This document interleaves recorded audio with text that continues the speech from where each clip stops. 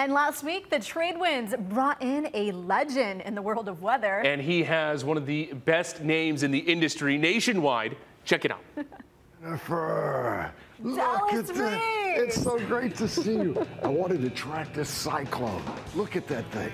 I know, I got to learn your moves again. So point it out for us. You got to be ready for the Dallas dip. The Dallas dip. When the storm's coming through, you can tag out with the Gulf swing. Okay. Ready? Here we go.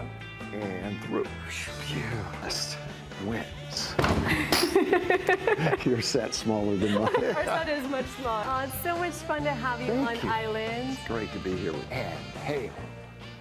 Lightning. That's right, that's Dallas Raines. He sure has the moves. I had the honor to work side by side with him before I came here to Hawaii News Now. I was his weather producer at KBC TV in Los Angeles. He was the first weatherman at CNN. And over the years, he has become a mentor to me. I call him my weather dad. And no matter how much time has gone by, it's like good old times with him. You know, doing the Dallas dip, the crouch, you name it. He is now an honorary member of our Hawaii News Now Ohana and First Alert weather team, and what an absolute joy to be in his presence. I really appreciate his passion for weather.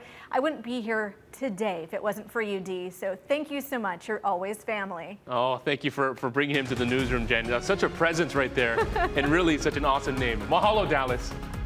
More news at 5. With the Hawaii News Now mobile app, breaking news is in the palm of your hand.